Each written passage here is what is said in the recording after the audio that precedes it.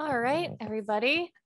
Welcome to our session today. We're going to go ahead and get started. My name is Caradwin Foley, and I'll be moderating today's session.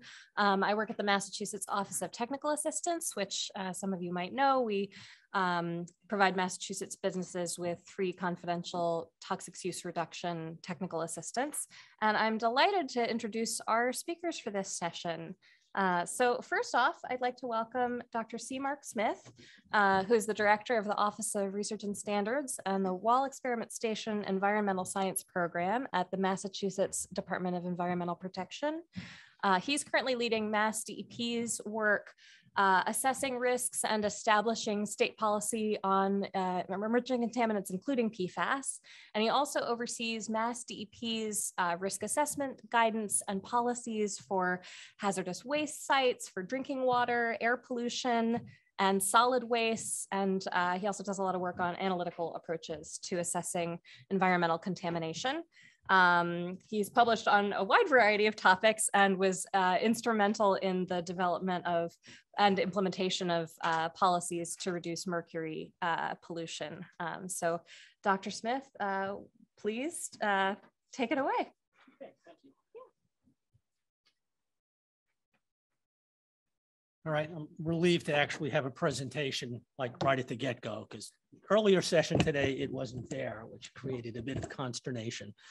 So anyway, I'm going to spend the next 20 minutes or so just providing an overview of a study we've been working on, looking at various pesticide mixtures in Massachusetts and trying to characterize, in some cases, what is certainly some PFAS contaminants, and in one case, what seems to be possibly something else. So I want to just acknowledge a bunch of people who have been involved in this work. Mass DEP, myself, Oscar Pancorbo, Lisa Jordan are two of my laboratory specialists up at the Wall Experiment Station. Kathy Kiley, who's been handling all of the finances and the contracting issues excellently. And there's some colleagues at the Mass Department of Agricultural Resources, Taryn Lascola and Honja Winje. And TRC, Elizabeth Denley and Yulia Kalmakova have been doing the sample collection and coordinating, getting the samples from our mosquito control district, sampling the pesticides. And a couple of folks at Alpha Analytical, and then a shout out to PEER, that's the Public Employees for Environmental Responsibility. Kyla Bennett really first focused attention on this issue a little over a year ago. And we've also been working, I think, quite successfully with some of the manufacturers of the pesticide formulations to try to either determine where the PFAS was coming from and to get it out. So a little bit of background in Massachusetts, mosquitoes that are used to control, pesticides that are used to control mosquitoes, not the other way around, are registered by a particular board, it's the Mass Pesticide Board, and they issue approvals for use of these pesticides following a review mostly of US EPA information, and the Department of Agricultural Resources is primarily responsible for that. So we do, on occasion, conduct aerial spraying events in certain areas where mosquito-borne diseases, in particular, Eastern equine encephalitis, which is a potentially lethal viral disease carried by certain types of mosquitoes. And we do get outbreaks, they seem to run every 10 years or so, where the population density of the mosquitoes that are infected are high enough that our Department of Public Health declares a public health threat. And then we start the process of doing some aerial spraying to tamp down those populations. My agency has been sampling following those spraying events, surface waters in the areas where they're spraying to make sure there aren't any adverse impacts to drinking waters and surface water resources. So in August of 2020, PEER and Kyla Bennett notified us and MDAR that they had sampled some pesticide formulations, in particular Anvil 10+10, which was used for the last aerial spraying event. And they detected some PFAS. So they let us know that, and obviously there was quite a bit of concern about the potential for contaminating surface water bodies in the environment. We went out and collected our own samples and fairly quickly confirmed that what they had reported was in fact correct, that there were some PFAS being detected in this particular formulation. At that time, we also did a quick worst case back of the envelope assessment of whether or not the amounts that were sprayed could have adversely impacted drinking water reservoirs in the areas where it was sprayed. And the conclusion was it wasn't really even close to presenting a significant risk. In fact, probably would not even be able to detect the concentrations of the PFAS that were introduced from the spraying into the environment. So at that point, we had some discussions with the manufacturer who basically said, you know, we're not adding any PFAS to this. EPA confirmed that this formulation wasn't approved for any PFAS ingredients. In fact, that there were no PFAS ingredients currently registered for use in pesticides. So one of the things that we identified as a possible source was the containers. And there's a fluorination treatment that is done to the containers to strengthen them so they can hold the pesticides for shipping and storage more safely. So in December 2020, US EPA, the Mead laboratory, that's the EPA pesticide laboratory, tested some leachate. They did some methanol rinsates and found PFAS at, you know, fairly high concentrations in the methanol leachates from some of these fluorinated containers. They provided us with duplicate samples and we confirmed that as well.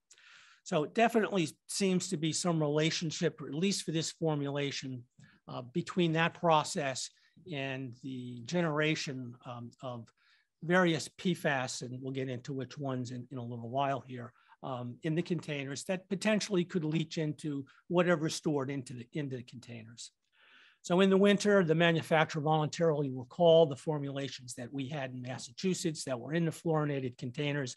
They have now switched to containers that do not use that fluorination process, and we have tested those and confirmed they do not contain measurable amounts of PFAS. And then we have been testing some additional pesticides to see if there are other issues. So the possible sources, as I've indicated, they could have been intentionally added. It doesn't seem to be any evidence supporting that now. In the past, it probably quite likely that there were some PFAS used in some of the pesticide formulations historically. We haven't really been able to piece that together, but seems likely based on some historical information that might have been the case. Could also be incidental contamination from ingredients in the formulation. So they have active agents, they have surfactants, they have oils and other things, or in the process equipment that they use to mix up the formulations and then package them. Again, there's no direct evidence of that we've been able to discern, but it's difficult to rule out. The manufacturer of Envil 10+10 did go back through their process and test various components of their formulation and really didn't identify any sources. And then the containers for this fluorination. And then it's also possible that the use of post-manufacturer recycled plastic products, potentially recycled from fluorinated containers, could potentially be a source as well. All right, so the results for the fluorinated containers, what were detected are the compounds that are listed here, typically in decreasing order. So the short chain compounds were the most commonly observed ones, and then increasing up to the longer chain compounds. A maximum value in the methanol rinsates, almost 500,000 parts per trillion nanograms per liter for the short chain PFBA was detected in one sample. And these were detected in both interior and exterior methanol rinsates. So the results of some of the containers, just to sort of summarize, are presented here. And we are occasionally getting hits of longer chain compounds and occasionally a hit of a sulfonated compound. In the case of non-fluoridated containers, and we were a little surprised by this. We had the manufacturers basically supply us with containers using the new process that were not fluorinated. And 15 of 17 of those containers were clean, no measurable levels of any PFAS, but 2 of them were well above the reporting limits as presented here. And again, the pattern is very reminiscent of what we detected in the fluorinated containers when we knew they were fluorinated. All right, so we're seeing these in these containers, primarily the carboxylates, concentrations typically inversely related to chain length. interior and exterior. And again, this is with a methanol rinsate. And we have these two cases where a reportedly non-fluorinated container had hits that look very similar. I suspect that what's happening here is that there was some supply chain mix-up and that there are probably some of these fluorinated containers still in the supply chain, and they're getting accidentally or inadvertently used in the packaging. So with time, as the fluorinated containers are used up, this should disappear. We can't completely rule out that there might be some other source contribution, but we really think it's the containers and this mix-up of the types of containers that are being used. So I do want to emphasize some of the uncertainties and limitations here. So these are methanol rinsates. So they're not necessarily going to directly to compare with what might leach out of the container into whatever's in the container. We're focused on pesticides, but some of these fluorinated containers are likely used for other products as well. Variations in the rinsate procedure and how long things are stored and whatnot. And the surface area could also determine or change the levels of PFAS that are being pulled out of the containers. So if you look at one set of data from another from different organizations, you might well see different concentrations. And in the case of some of the values, we had to extrapolate because they were outside on the high end of the instrument calibration curves. All right, so other formulations that we've sampled, we've looked at a whole bunch of other formulations now. Smaller containers were shaken and not stirred, so we get a good mix up of the material in the formulations. We did field blanks, equipment blanks, and field duplicates were collected, and sometimes we did detect slight contamination of the sampling devices. We also sampled opened and unopened containers, various types of container sizes and shapes, and if available, multiple lots from the same manufacturer. So at the time, there was no method. The EPA Mead Laboratory has since issued a method that you can access at this particular site. So Alpha Analytical used a modified EPA method 533, which is an isotopic dilution method with 25 analytes, including the 6 that we're regulating here in Massachusetts.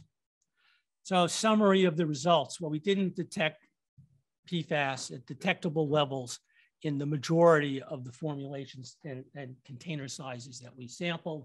The ones that were clean are here. Again, in some cases, we had formulations in fluorinated containers and non-fluorinated. The non-fluorinated ones attested with no PFAS. But we did have some that did have PFAS. Again, we have those two samples of the fluorinated containers, and it looks like some of that carryover confusion in the market supply chain also got carried over here. And we had some formulations of larvicide and synthetic pyrethroid formulation that were contaminated with a possible branch chain PFAS. And for one of the containers, we think it probably wasn't that after lots of additional work. Okay, so the larvicide that we looked at, we sampled 7 lots of different container sizes. This is an important one because it's used early in the season to try to kill the mosquito larvae before they hatch. Possible branch chain PFAS was detected in many of the samples. Interestingly enough, the really big containers tested clean. It's hard to explain that, but these are the ones that were used last year. The mosquito control districts that are responsible for applying the pesticides phased out using the other ones. The identification of the peak was uncertain. So is it a PFAS or not? I'm not going to get into the technical details of the analytical work, but 533, the EPA method really only looks at one ion, doesn't look at secondary ions. So there's some uncertainty regarding the identification of the peak as being a branch chain PFAS or not. We did actually run some samples with the secondary ion product. We did not see it, indicating this is probably not a PFAS. Certainly it's not the 6-PFAS branch chain. It could be one of the other branch chains, but we think likely not. The manufacturer has done some additional testing and sampling And they've associated this particular peak with a bile acid, which is well-known confounder in PFAS analysis and can lead to false positive results if it's present. So this seems to be, I think, a pretty likely explanation for what we're seeing. Their manufacturing process could actually generate some of these bile acids because they're growing the larvicide in big vats where they're adding different agents to have them grow, different growth media. So we're in the process of conducting some additional sampling to confirm this, but I think this is a pretty likely explanation for what we're seeing in this particular formulation. Okay, the synthetic pyrethroid is a little bit more complicated. Again, we tested lots of different lots. We have two different examples on the pie charts on the right. We're seeing several different sulfonated compounds. And again, in several of the containers, we're seeing the shorter chain carboxylates as well, which again, I think is because of a supply chain issue, and some of these were packaged in the fluorinated containers. Again, it's possible that the PFAS that we're detecting here could be that bile acid. We're not 100% sure about that yet, but then we have a couple of other sulfonates that are harder to explain with respect to contamination from that source. We're in the process of collecting some additional samples to try to do some further analysis to see if we can figure out for sure what those are. All right, so there's just a range of the data that we're seeing. Again, for the carboxylates, it's similar to what we detected in the fluorinated containers, even though they were reported to be non-fluorinated. And that's an example of what we're seeing for a couple of the formulations with the carboxylates. So overall conclusions here, measurable PFAS were unexpectedly detected in some of these mosquito-side formulations. We were not expecting really to see anything. There are some analytical challenges and uncertainties for some of the data. These are complicated matrices to do extractions from, to get phase separations. So there's some analytical issues. We have this putative PFAS detection, probably spurious, attributable to the bile acid issue. Nonetheless, because we're concerned about these issues due to their persistence, we're committed to trying to further identify and reduce any PFAS that may be in these formulations. We think it's pretty clear the fluorinated containers are a source. There may be some supply chain issues or possibly other sources. And we're working to see how extensive these fluorinated containers may be used in the marketplace. Certainly they're used for products beyond pesticides. And there's some indication from some website digging that I've done that they may also be used for some consumables. So there could be a potential direct source of exposure.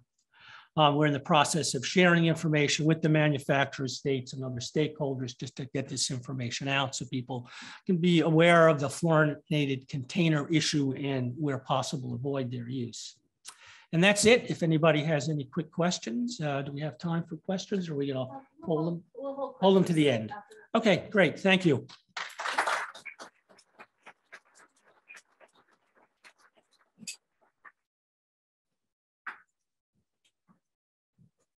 Great, that was fascinating. It's been an issue I know many of us have been following with great interest. So let's see, I'll close out of here and we'll get slides for our next speaker. So I'm very pleased to introduce Dr. Dora Chiang, who is the Vice President and Global Technical Leader at Wood. She holds bachelor's and master's degrees in chemistry and has a PhD in environmental engineering from Georgia Institute of Technology. She has over 20 years of consulting experience investigating and treating environmental pollutants, including emerging contaminants. And Dr. Chiang has 10 years of experience on PFAS site characterization, conceptual site model development, and the development and demonstration of PFAS destruction processes. She is part of the Global Technical Excellence Network. I believe that's within Wood. And they're working on accelerating the transition of technologies from research to, research to market for a lot of these kinds of issues. So she's also active in the ITRC PFAS team as a training group co-leader, a trainer, and as a member of the remediation subgroup. So welcome, Dr. Chiang.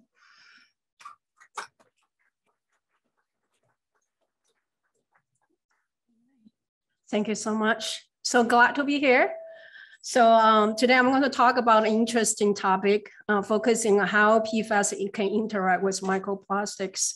So if you think about PFAS and microplastic, those two classes of emerging contaminants probably most prevalent and persistent in the environment that you can imagine.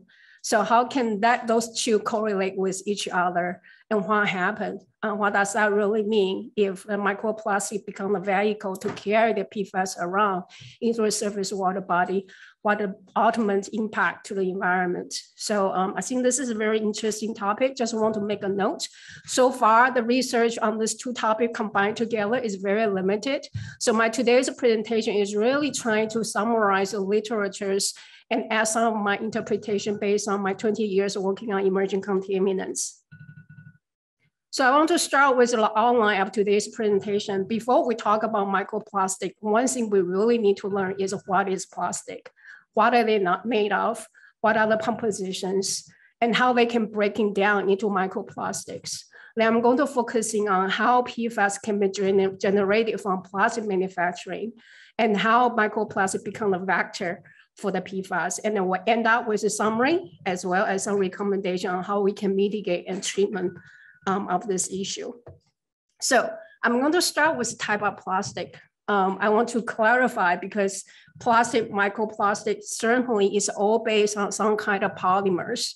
So when we talk about plastic, the first thing before we talk about microplastic is how biodegradable those plastics are.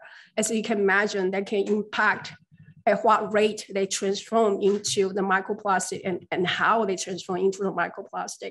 So the first things I want to share with everyone is the biodegradability of the plastics. So you probably heard about bioplastics. Yeah, so actually they are bio-based plastics. They are degradable or non-degradable, and you also have biodegradable plastics. So let's look into non-biodegradable plastics. So the plastics are made of some kind of like starch. Those are environmental friendly ingredient, and to make polyethylene, for example, PE. So those are what we call the bio-based plastic, non-biodegradable. So you also probably heard about the fuel-based non-biodegradable plastics. So regardless what is originally made of, if that is bio-based or fuel-based, they end up, the polymers are same composition. They have the same properties. They are the same way, they are not biodegradable, and they are not biodegradable, regardless where they're originally coming from. They have the same chemical structures. But when you talk about biodegradable plastic, it's different. The structure is different. Definitely, if you have the right environmental condition, they can be biodegraded in the environment.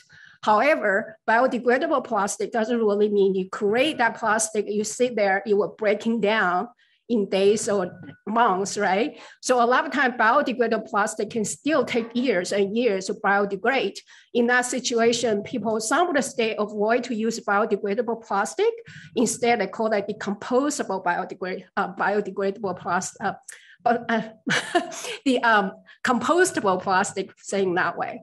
So when you talk about bioplastic as a term, in summary, they really refer to any plastic that is bio-based and biodegradable plastics. So the next I want to look into is actually the classes of plastic we talk about here. There are some common plastic we all heard about, including PET, polyethylene terephthalate, high density PE, polyethylene, low density PE, PVC, polypropylene, polystyrene, and some of the others. So you can kind of see they all have a different polymer structures made of different monomers. They also make different products. The another thing I want you to get your attention is look into their density. Density is particularly interest, right? Because once they're breaking down into the microplastics, you look into their density, they will give you some idea whether they are going to float or they are going to sink. Whether they were going to sink, sediment, aggregate, and flow down to the bottom of the water body, or it's very light and it's going to flow on the top of water body. So that can kind of trigger in terms of fat and transport. And then you think about if there are some chemicals, organics that attach to the microplastic, you can change their fat and transport accordingly as well. So the density is definitely a one property you want to look into. The next thing is talking about decompose under perfect conditions.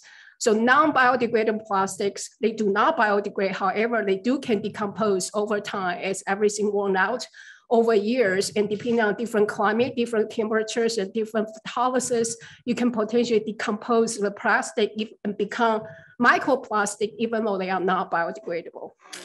So that is the plastic. Very complicated, as you can imagine. So now let's look into microplastics. So even though we all talk about microplastics, they are on the news, on the social media, everyone talk about microplastic, just like 10 years ago, everyone started talking about PFAS. So even how you define microplastic is still not certain. Different countries, different regions may define microplastic in a different way. But I listed 2 examples right here is how California Water Board define microplastic in drinking water versus how European countries define microplastics. First of all, talking about California. So California Water Board really is more focusing on the diameter of the particles. So it defined as, I'm going to read it out because it's very important.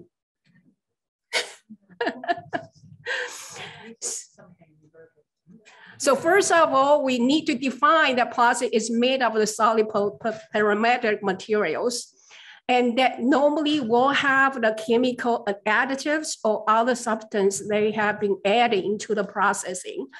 And then the particles is very critical. We're talking about greater than 1 nanometer and less than 5 millimeter or 5,000 micrometers. So it's actually covering a very wide range, or even cover the nano-sized particles, right? You start looking to like greater than 1 nanometer. So it's a very wide range of particles that we're talking about here. So if the polymer they are made of naturals, its natural occurring is actually excluded from this definition. So when you look at the size definition, it's really looking to the dimension or diameter of the particles. On the European countries, they included the fibers. So when you think about a fiber and put into the definition, it becomes a little bit more different because it does put the length into the fiber into the definition. So it's a 1-to-3 ratio. And say if you have 1 nanometers of particles, and then the length is probably, I would say probably once it's like 3 times of, meaning it's 3 nanometers, it meet into the definition for the fiber type of microplastics. So in the European countries, everything is about the same. They look into diameters between 1 nanometer and 5 millimeters. Or for fiber, it has a length of 3 nanometer to 15 millimeter. All right, that is a definition for microplastic. So once the microplastic release, this is very annoying. I have no idea. So, yeah, I'm not sure if this is one. Oh, there's a phone right here. Is it this one? This is a timer. Is this someone's? Is this someone's phone? Oh, I'm like, it's very close to me, but it comes from somewhere. Oh, at least I found it. No problem. All right. So now looking into how microplastics get into our environment. So when we define microplastics, in addition to the size, there's also one thing we need to know in terms of the source. When we define microplastics, there are primary sources of microplastic. So what that really means, when it will be manufactured, it was manufactured for the purpose as the size as microplastic, like pellets, what we call the pre-production treatment, pre-production kind of microplastic, like pellets. Some manufacture pellets, and then sent to the end user productions, and then fold it into the bottles or some kind of shade of final products. And that we call them as a primary microplastics.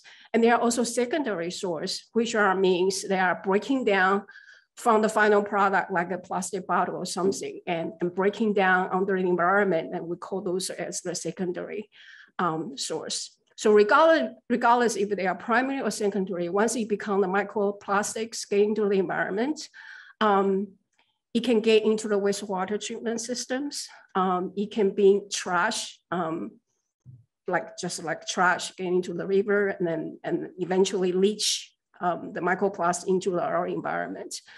In terms of the life cycle figures on the right-hand side, you feel like, oh my God, is this a PFAS talk or microplastic talk? It's almost like identical.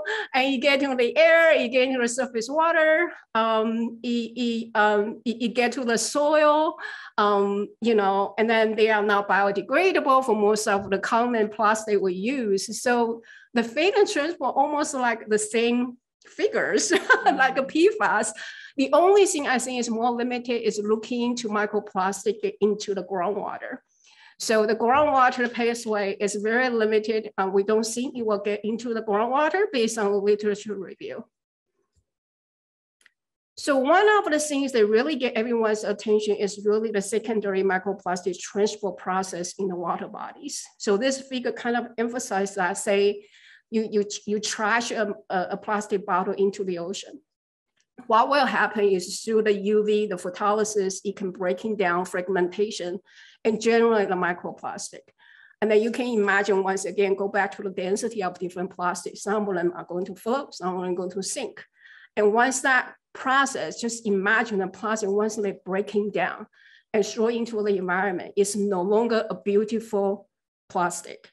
It will interact with organic matters. It will interact with inorganics. It will interact with bacteria. So as that transport through times, definitely there are stuff, a lot of different stuff going to interact with microplastic and transport, and then being uptake by the biota, and then go into our food web that way. So this kind of a nice figure really illustrate how you can, the fate and transport microplastic, and then you start thinking about microplastic, right? It can made of the organics and have some kind of processing at that used for manufacturing plastic. So those contaminants can come out from the microplastic. At the same time, there are some organics and contaminants in the environment was going to stick on the microplastic. So you actually have the organic contaminants going out and getting on. So that is very interesting in terms of understanding the relationship and how the microplastic interact with different materials in the environment. So this is kind of a summary. I grabbed a literature result just to help everyone to understand where you can find microplastics. And once again, once one microplastic get into the environment, it's not just about plastic, it's about everything beyond just microplastic. It can interact with inorganic and organics. So as you can see from the left-hand side, the left-hand side, the two bars are wastewater treatment influent and effluent. And based on all the literature, they are going to tell you that wastewater treatment plant, without any upgrade or any optimization, they can remove microplastic very well. So you can see a wider range of microplastic, the number of microplastic being detected. And then when you look into the groundwater, which is a thin line in the middle of it, the groundwater is almost, you will not find microplastic at all. Surprisingly, you will find a microplastic in tap water, regardless if that's untreated or if it's treated, or if that is bottled water. And the study also evaluate different kind of microplastics based on the global review. Polyethylene, polypropylene are most commonly detected microplastic in the environment, and then microstyrene and PVC and PET. And as a mention of the density, so there are higher tendency of PVC and PET to settle because of their higher density greater than 1. So now it's really the center of today's presentation is looking into the PFAS on plastics versus PFAS on the microplastics. So this is a quote from a Scott publication in 2021. Given the prevalence of PFAS and microplastic in natural waters, coupled with extremely long persistence time of both classes of pollutants. And this is very unique, right? Because PFAS and microplastic are no longer pointing to single compound, it's the classes. It just, you cannot count how many compounds that we're talking about here. It's applied to both classes of emerging contaminants. And these two groups of emerging contaminants may act synergistically coldly. Oh my God. They can act synergetic in terms of in the food web to cause an adverse effect in fish and wildlife as well as humans. So I want to share, since Mark just talked about the PFAS from plastics. So we know PFAS can associate with plastic because PFAS can be used as a processing aids when you manufacture some of the plastics. And also there's a process called fluorination process. That is how high density polyethylene bottles can release and leach out PFAS immediately. I don't know if there's a little chemist in this room, because we all use HDPE bottles for PFAS samples.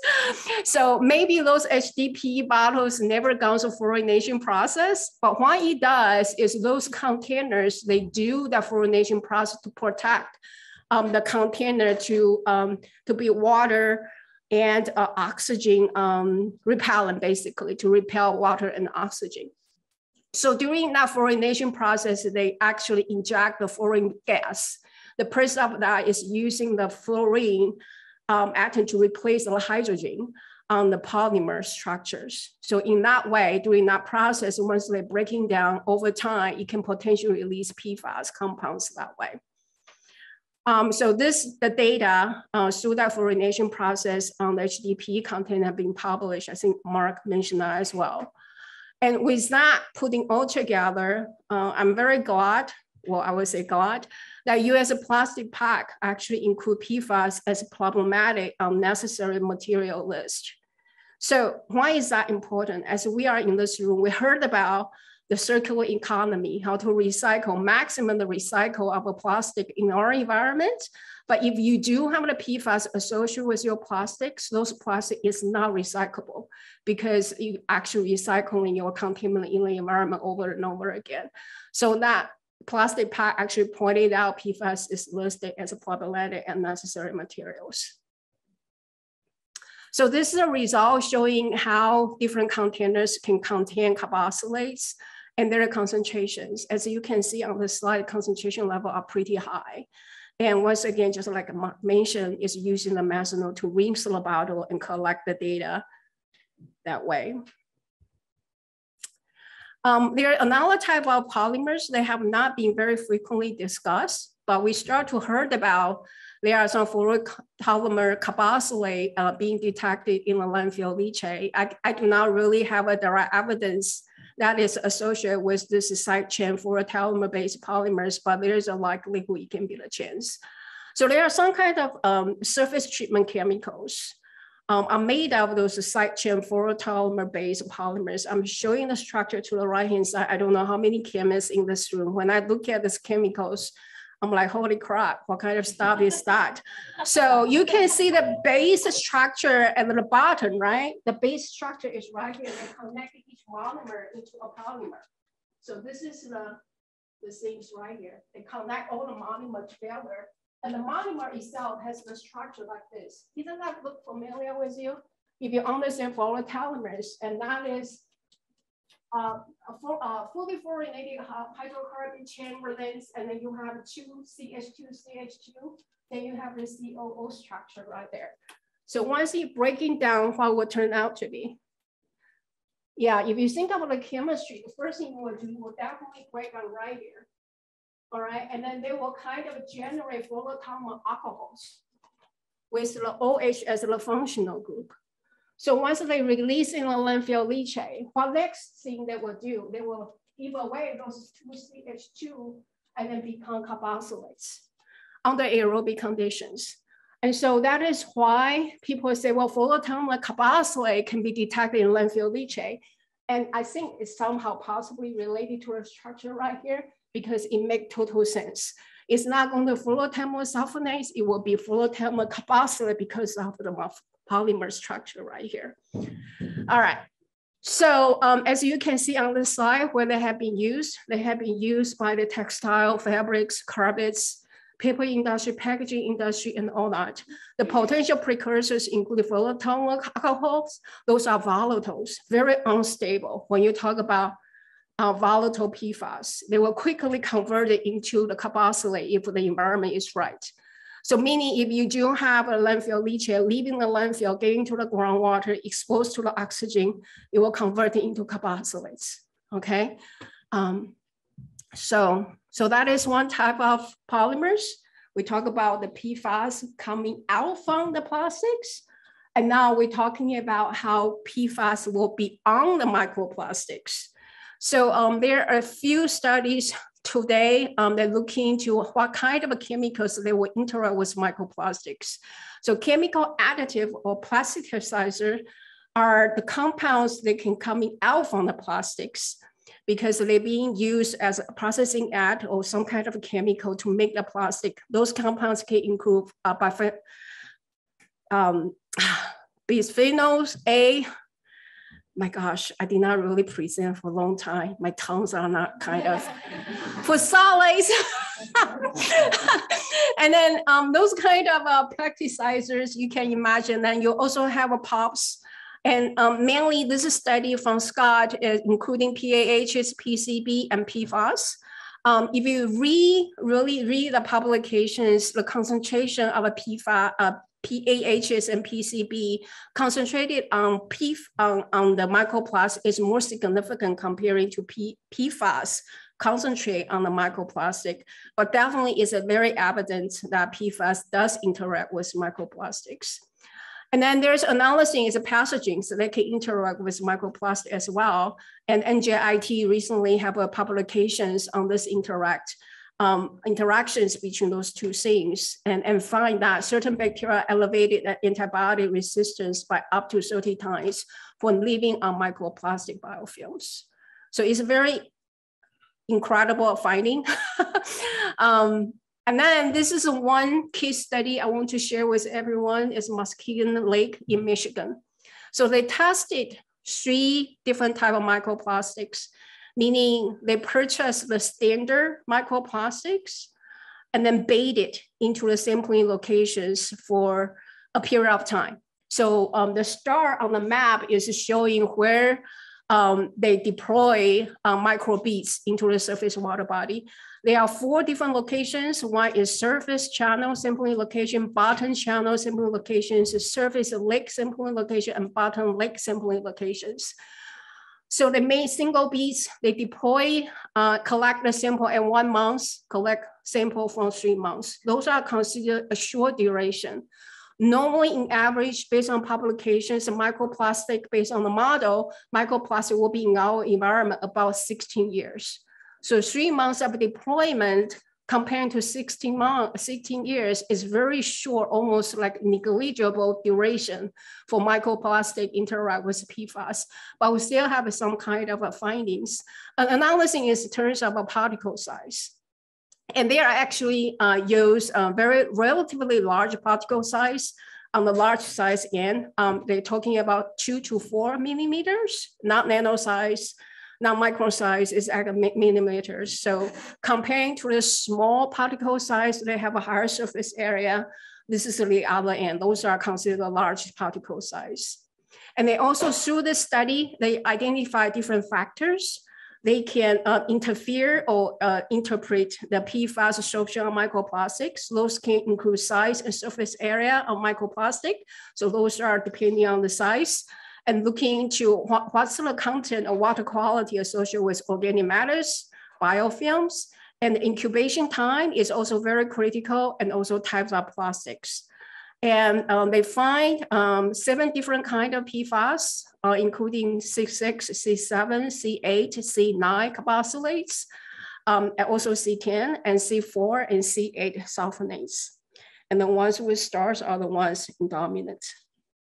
So they also did some kind of a statistical study and see how the correlation will be, such as a PFAS concentration associated with where the samples were collected, related to the particle size, related to some other factors. So it's a great study to look into.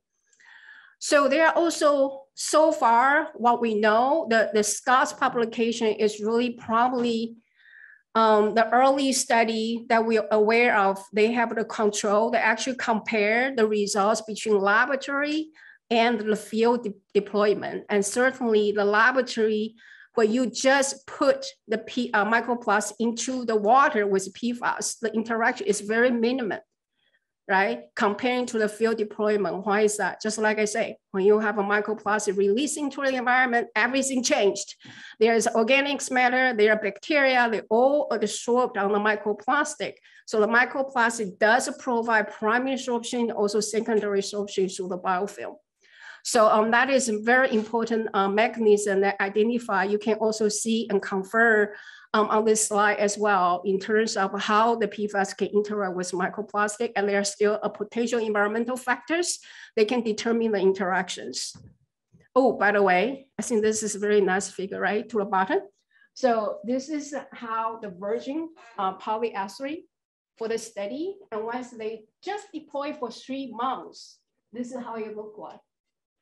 Right, so that gives you a general sense and why the study is so important, because surface area can be changed because of that contamination of microplastics. So as we talk about PFAS and microplastic, if you do want to control the risk and try to mitigate the interaction, is really to control the microplastics. So I want to share with everyone in terms of the ways we look into this issue. I break into 3 different categories, and we can do this concurrently or sequentially, whatever.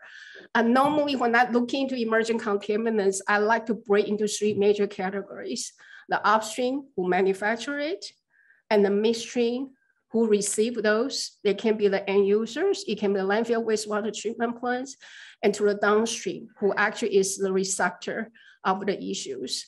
So the downstream is typically what we want to monitor first, because that is direct exposure to the issues. Right, we can focus on drinking water and food and coastal area surface water. And for the upstream, if there's a manufacturing facility in the manufacturing microplastic, you can go look into the stormwater, wastewater, air emission, trying to reduce that way. And then the regulatory framework is very important. There are several different regulation and policy out there trying to reduce the use of single-use plastics and control the pre-production plastics, as well as some other plastic products and how we handle the plastic waste, things like that. So only a few slides left. I hope I still have time. I'm kind of wrapping up very quickly. So this is a wastewater treatment plant. Like I say, normally the primary, secondary, tertiary, if you have the filtration system, you can remove microplastic very efficiently. Normally we talk about greater than 90%. And this is a nice summary table. I gone through all the literature review and find the technology. They say they have promising in terms of removing microplastic and percentage of removal, the size of particle being removed, and how they measure this removal. And microplastic measurement is still a big science and big knowledge gap that we need to fill in. So when you read the publications in terms of microplastic, you do need to pay attention how they quantify the microplastics. Sometimes it's just through the major, sometimes very, very simple microscopy.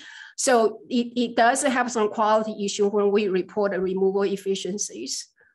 So this is a quick summaries. I kind of walk you through, understand the PFAS and microplastic, both are prevalent and persistent in the environment. And we understand now in terms of the PFAS coming out from the plastic and the PFAS on the microplastics. And we do have a lot of knowledge gap that we need to fill in terms of assessment, perception, and how we communicate the issues. And most of the time when we talk about microplastic, we talk about the water and sediment, those coastal area. The understanding of PFAS migration pathways through the interaction with microplastic is still at the infant stage right now, very limited. More research will be needed. And just like PFAS, we don't know how much we don't know at this point. So I want to finish up my presentation. Thank you very much.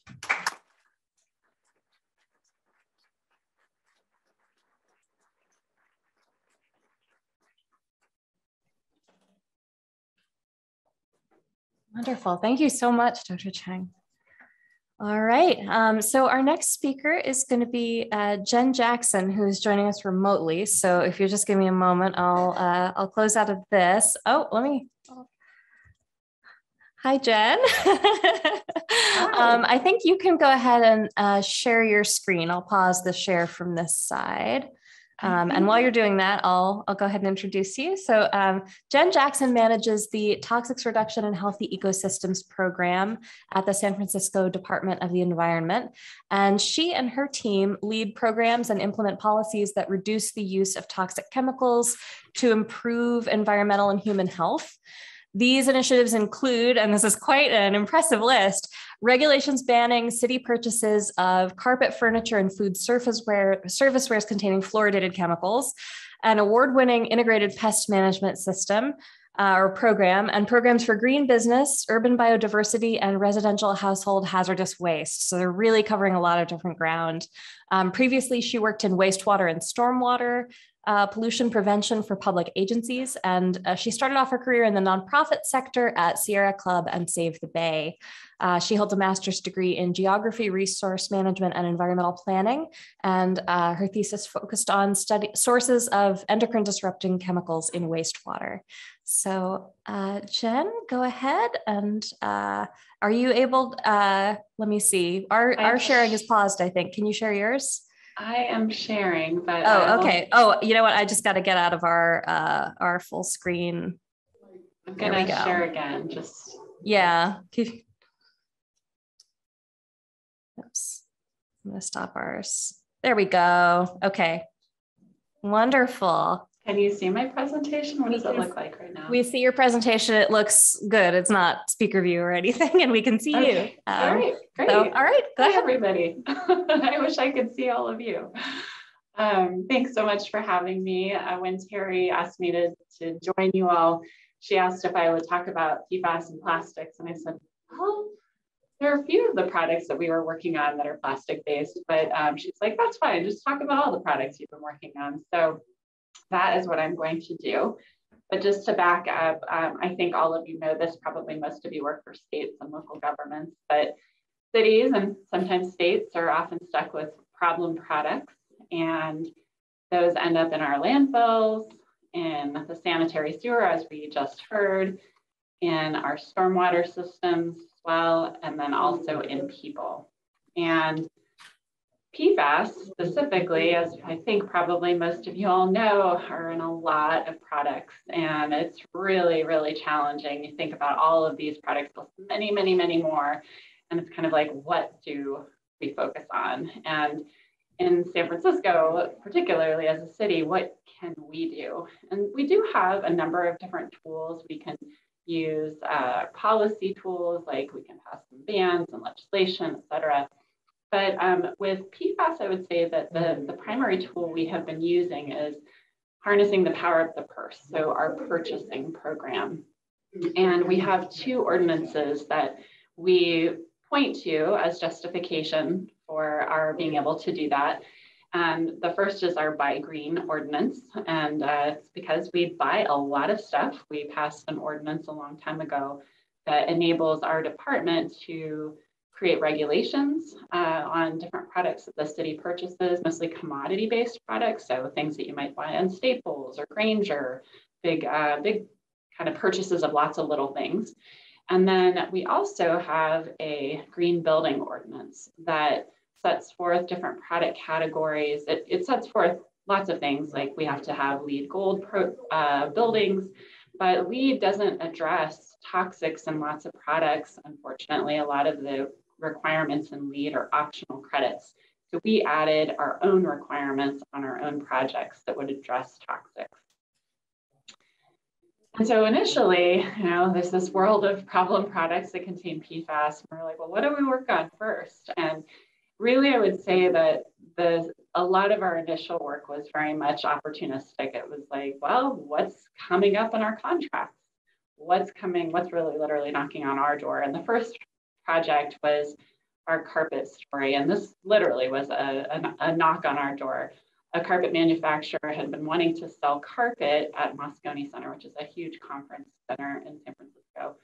And they were being told that they couldn't sell their carpet because it was a PVC-based carpet. So they said, hey, would you relook at your requirements on PVC. We have a long-standing ban on buying things made from PVC. And would you open that up because we have really great carpet, it's recyclable, yeah. So we're like, well, okay, let's look at this because we'd love to get PFAS out of carpet, and maybe there are other things too. And we did not know what we did not know. It's a huge world in carpet. So the first thing we did was we surveyed 8 manufacturers of carpet. There actually are not that many major manufacturers of carpet in the United States. And most carpet is bought in the US by US manufacturers or from US manufacturers because it's heavy. So it's not a product that gets shipped internationally very much. Smaller rugs, et cetera, yes, but not big carpet. So we did this survey and we asked all kinds of things about toxics, about which eco labels their products had, whether they had recycled content. So we're looking at a lot of different parameters because our Buy Green ordinance is not just about toxics, it's about water use, energy efficiency, carbon footprint, et cetera. So we asked a lot of questions of lots of manufacturers, including the one that originally had approached us. And we ended up funneling all this survey information into what we think could be our requirements for purchases. And the first requirement was a cradle-to-cradle silver certification. And at that time, we started this work in 2016. At that time, cradle-to-cradle did not have a ban or a restriction on PFAS. That has since changed, which is great news. But at the time, the version of cradle-to-cradle did not ban PFAS. And so we were like, well, cradle to cradle is a good place to start because they talk about all these different nice sustainability parameters, but we need a plus. We need to add to that. So we added our plus, which was, first of all, no PFAS. We needed to buy certain kinds of carpet that were in tile shape because that's much more recyclable and all these other things that we wanted. And then we went to those manufacturers again and said, okay, now we really need to see rubber hits the road now. Which products can meet this? And so we looked at that, and then we shared with our stakeholders, with carpet purchasers across the city, like Moscone Center, Airport, all the big purchasers of carpet. And we said, these would be your carpets that you could buy. Is that enough for you, from an aesthetics perspective? And we also told them the why. This is why we're trying to do this. We don't want to be contributing to PFAS in the world and microplastic, microfibers. Every time you wash that carpet, clean that carpet, it's going somewhere. So they got on board and they agreed. And at the time, we only had 2 manufacturers that could meet all of those requirements. In 2018, we passed our regulations. So these were the things, actually all of the things on that other slide I showed you were part of those requirements. 2 were able to meet the standard, and now we have 4. So if any one of you is at all engaged in purchasing or can tell your purchasers in your state, we did a ton of work to do this and we love to share it. So we have this website, sfapproved.org, that is really meant for our purchasers, but it's publicly available. Anybody can go there and check it out. And these are the manufacturers now that can meet our specs. And if you click on any one of those links where I have the green arrow, you'll get all the products that meet those specs.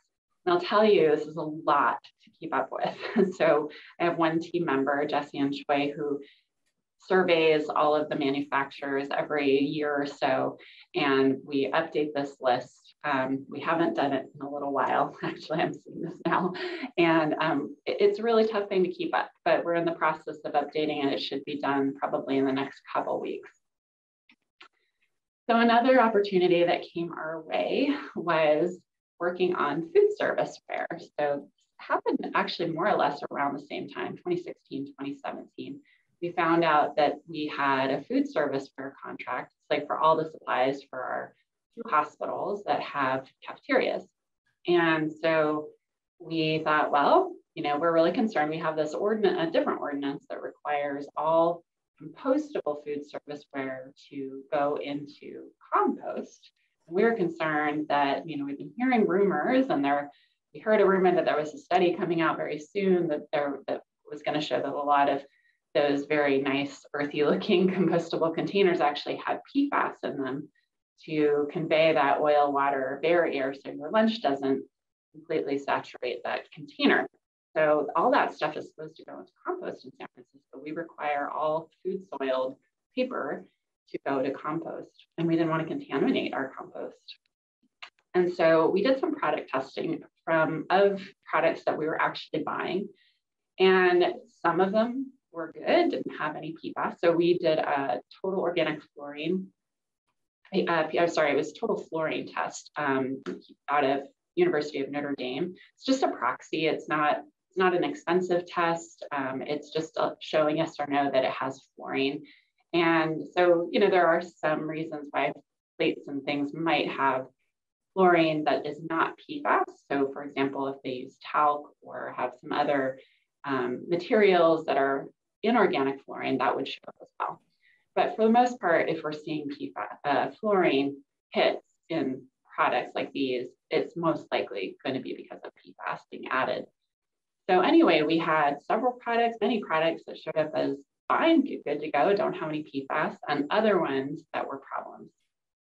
And so we were able to update our specifications in our contract for saying we don't want to have any PFAS. And so we did end up doing a food service for contract that says no PFAS. But the supply chain has been really changing over the last many years, but especially during COVID, and it's become more and more difficult to stick with those original products that we were buying before. And so while we were doing that product testing, we had noticed that some of our compostables were certified as compostable by this organization, Biodegradable Products Institute. And we became really concerned that, PFAS aren't compostables. They shouldn't be in these products. So we approached these folks and said, hey, we have a longstanding relationship actually with the executive director, and said, hey, your standard is not sufficient. You need to actually look into this problem. And we encourage you to put a ban or restriction on PFAS. And so they did. And it took them about a year, which is, really, really speedy in the world of certifications. They did that because they knew that compost was a very, very important stakeholder in their certification. So if composters decided to no longer accept compostable food service, where all of a sudden their reason for being doesn't really exist. Everybody's pulling that stuff out. So they updated their standard. And so while there aren't a ton of products yet on BPI's registry, people can go to BPI, and now everything that's on there is PFAS free, and they have the manufacturers have to show testing that there is less than 100 parts per million in total fluorine. So another opportunity came our way, and that was with firefighting foam. So definitely not a plastic in this case, but we had been hearing about the Department of Defense sites across the country that were big sources of PFAS contamination to drinking water. And we started to scratch our heads and wonder, well, what are we using in San Francisco? And we contacted our fire department and found out that, in fact, these trucks do not use PFAS containing foam, or at least that is not a key ingredient. It may be a contaminant because a lot of manufacturers use the same machinery to manufacture different kinds of foams. But the kind of foam they were using was not meant to be fluorinated. And but the fire boats that we have that patrol San Francisco Bay around our dockyards, et cetera, and put out fires, those did have that kind of foam. And so we started to call up manufacturers, and ask them about, what kind of ingredients do you have in your products? We really don't want PFAS. A lot of them at the time when we started making these calls, about 2017, didn't know what the heck we were talking about. But some did, and some said, yeah, that we are totally PFAS free. And we said, well, can you send us your ingredient list, or can you send us test results? And that's when we started getting into problems. They didn't want to give us any information about their secret sauce. Definitely confidential business information in their book. And so for us, they were offering to give us this information under a non-disclosure agreement, but as a public agency with an incredibly strong public records sunshine ordinance, we were advised by our city attorney that we could not do that. We could not get their ingredients list. And so we're like, well, it's one thing to make a claim that your product is PFAS free, but it's a whole other thing to actually be PFAS free. We've been seeing this over and over with other product categories where people make claims and they're not really true for whatever reason. Sometimes it's unintentional. And so we were really struggling on this one. Like, how are we going to get this information? And, you know, could you send us a piece of paper with the ingredients and we'll send you that piece of paper back? And in the end, what really saved the day is green screen certified. So many of you may be familiar with this certification organization and Clean Production Action, which is actually right there in Massachusetts, which is the home for green screen certified. They undertook an effort to create a new certification program for firefighting foam. And initially, they were able to attract a couple large manufacturers, Angus and National Foam were two of them, I believe. And ultimately, they were able to get a lot of different manufacturers to go through their certification. So this is the list now that is available. At first, there were just a couple. We were part of the review of the standard, and definitely all of those manufacturers that I had initially reached out to, we encouraged them to become certified. Some of them are still in the process. So I'm expecting that there will probably be some more foams coming onto this list. And there are all different kinds of foams. There's Class A, Class B. If you're in the world of foam, you'll know what these mean, but Class A, Class B, and wetting agents are getting certified. And so now our fire department is able just to look at this list, talk to their distributors and say, can you get any of these off of this list? So next thing we did, and I'm wrapping up here, but the next thing we did is we did a survey of our departments. So we got a little more strategic, not just opportunistic, and asked, okay, now we've done some of these things with departments. What is of interest to you? And so the next thing was furniture. And furniture is really tough because there's a piece of furniture that underlies the fabric. And as you heard in the last presentation, a lot of fabrics are treated with PFAS to confer stain resistance. And so we were very lucky though, because there are a lot of people interested in this space, especially healthcare institutions. And so they were working on this, we were working on this, and all of a sudden there were a lot of different players in this field. And so Center for Environmental Health had been working on this for quite a while with some of their clients.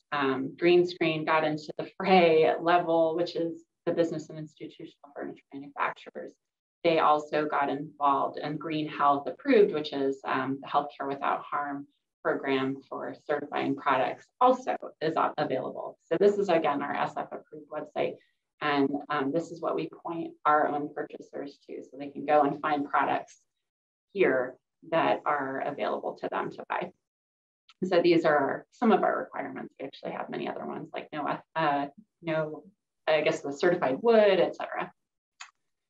And then another product category that our survey revealed was that, hey, you've done carpet, but we need you to talk about flooring too. Like, we don't know what we're buying out there. Is it bad? You know, we want to buy LVT. Everybody seems to want to buy LVT, but you're telling us we can't. So what can we buy?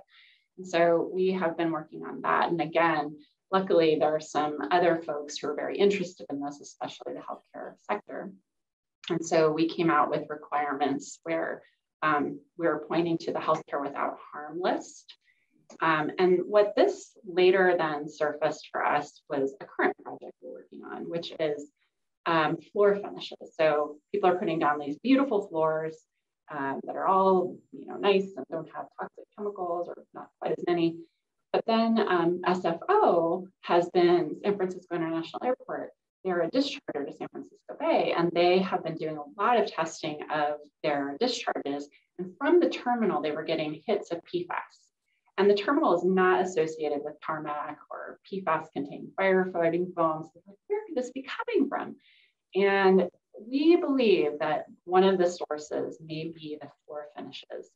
And in fact, the manufacturer that was providing SFO, the floor finishing products,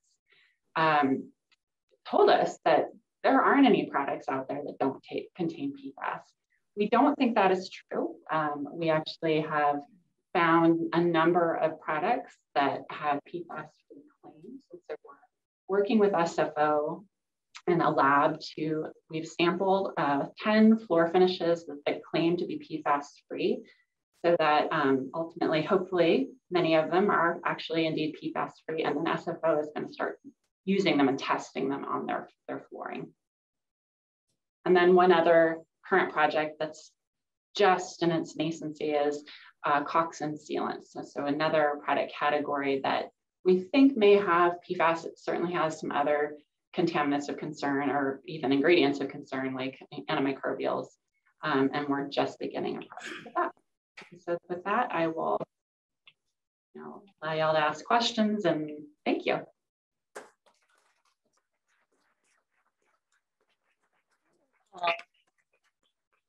I'm going to ask if our speakers could come over here to the lectern, and then I'll run out with the mic if there are people with questions. But while people are thinking about that, we did have a couple questions on HUVA that I can start us off with. So the first one is for Dr. Chiang, actually. And the question was, when PFAS from processing aids used in manufacturing plastics enter the environment, are they bioavailable?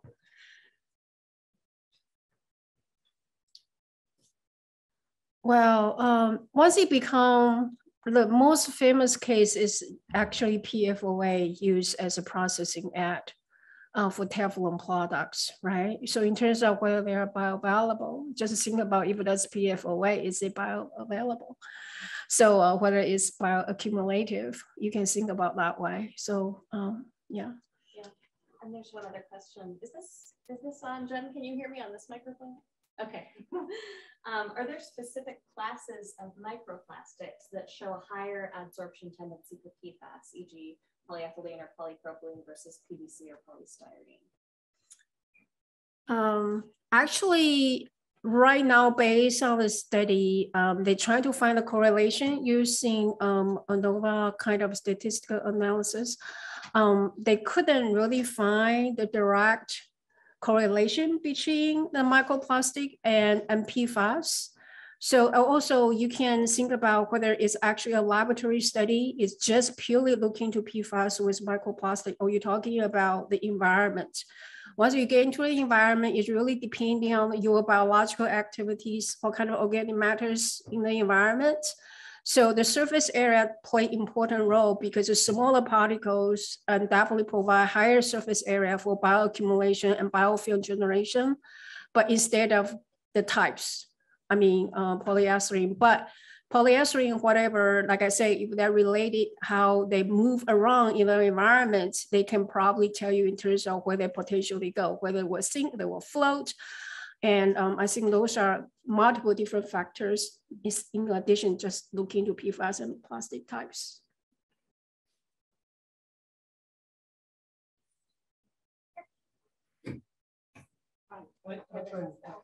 Have you ever seen instances where PFAS? Oh, would you mind waiting for the online folks here? Thank you. Yeah, right. Have you ever seen instances where PFAS is leached out of plastic piping in houses and caused respiratory problems? We have not. We haven't really looked at that particularly closely. Certainly the plumber's tape has the potential to do that for sealing plumbing fixtures, but for the actual piping itself, we haven't looked, but I'd be surprised if it did.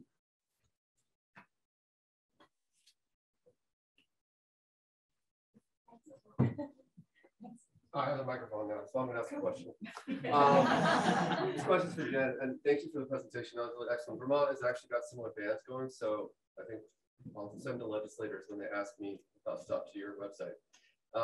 But my question is that we've actually seen contamination at schools in their drinking water systems, and it doesn't appear to be linked to their septic systems. And we suspect it could be from products added to the floors. So would floor finishes include waxes and things like that, or that are reapplied over and over again, at night when they're polishing those floors? Yes, that's my understanding, is that it could be stripped off. So it could be in the stripping water, but it also could be in the actual product that is being applied. And then when you strip it off, you're discharging it. So in fact, I think it was one of the schools in your area in somewhere in the Northeast that was a tip-off test that this could be the reason why SFO is having its problems. So thank you for doing your investigations and letting us know about that.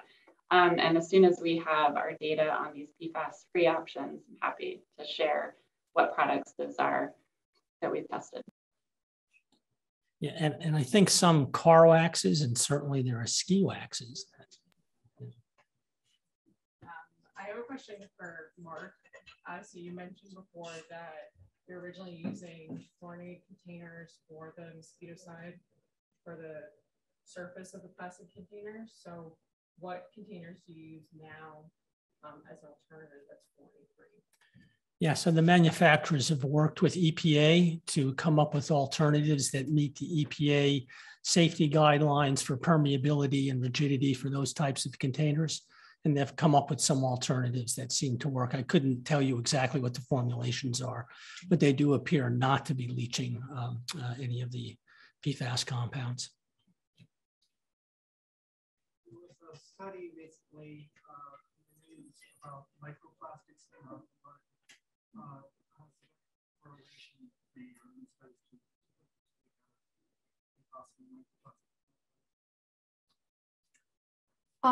Yeah, I certainly see that news. I'm not a toxicologist. If there's a toxicology in this room, know how to answer that question, that would be great. Is Usha, you familiar with? I didn't hear the question. There's been a report news about microplastics in our blood. There's been a correlation between microplastics in our blood and PFAS. I don't think there's any quantitative. Okay. I don't think there's any quantitative studies yet in terms of correlating the two, and they wouldn't necessarily have the same target audience because we tend to see PFAS associated with proteins in the blood, and then typically also in the kidneys and the liver. And microplastics, depending on the size of the particle, they can sometimes actually penetrate cell membranes, or sometimes they just kind of sit there like in the stomach compartment of animals, and then they get excreted. So there's a lot more work to be done, I would say, in terms of trying to directly relate the two. It's possible that the liver might be one common target organ for both, if the particle size is small enough. Thank you, Usha.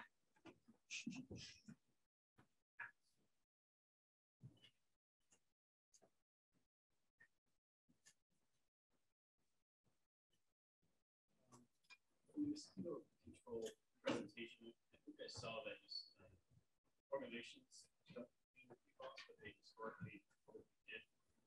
I just wanted you to expand on that. Yeah, sure.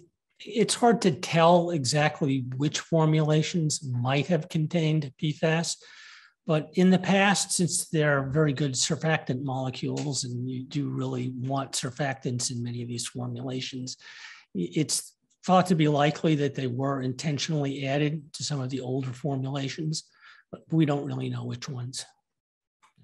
Is there any testing or? Not that I'm aware of, and it probably would be pretty hard to track down at this point.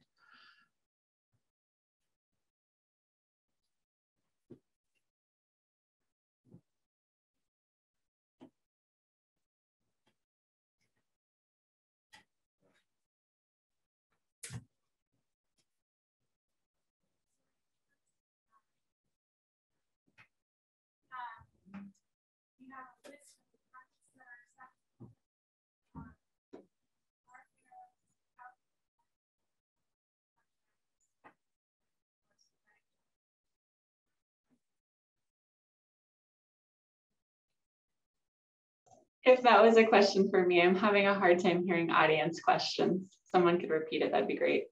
Yeah, the question was about artificial turf, if there are any outdoor carpets that might meet the PFAS-free definition. Is that we don't know that.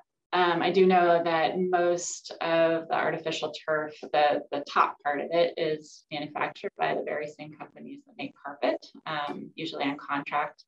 And so, and the extrusion process is that they typically, from what I understand, use PFAS as part of the extrusion. So we have not found a company that is PFAS free. There may be some information through DTSC, Department of Toxic Substances Control. They've been doing some research on this, and Mona Balan would be the person to ask.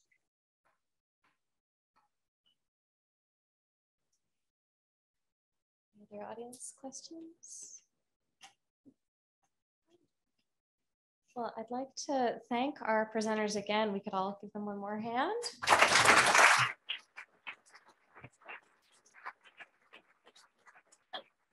And before we break, I'd just like to remind everybody, for anyone who's seeking LSP or TUR planner credit, make sure that you're stopping by the registration to mark yourself off as in attendance. But thank you all so much for joining, and we'll give you a little bit of a break and see you in a little while.